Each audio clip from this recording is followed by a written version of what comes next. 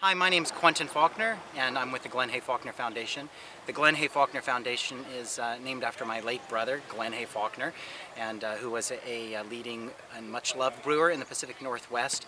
When he passed away, I think the community looked to do something in his memory, as did we, and they came up with the idea of doing a brewing scholarship program. So our goal is to promote knowledge and expertise in the craft brewing industry. We've been at it for about 10 years, and recently we've seen a lot more expansion of that through initiatives like Hop Union's Falconer's Flight and Widmer's Falconer's IPA, which has really brought a lot more attention and to brewing education and really helped us expand our brewing scholarship program and touch more people.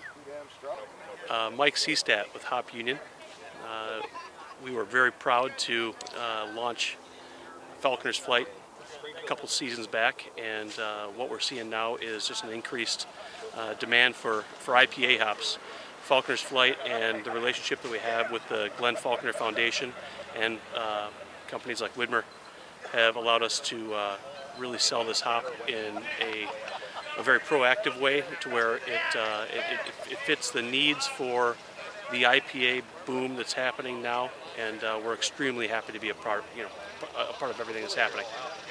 So Falconer's IPA is the next in our Rotator IPA series. It's a fairly aggressively bittered IPA. It's 7% alcohol, and we use alchemy for our bittering, and then Falconer's Flight 3 times throughout the rest of the brewing process, and pretty substantial dry hopping with Falconer's Flight. So it's got a lot of great aroma, kind of reminiscent of peach and apricot, stone fruit, and a little bit of pine, and it's a great hop. It's a really versatile hop, and we're really proud of the IPA that we came out with, and people are really enjoying it. Cheers. Cheers. Cheers to Glenn. Cheers to Widmer.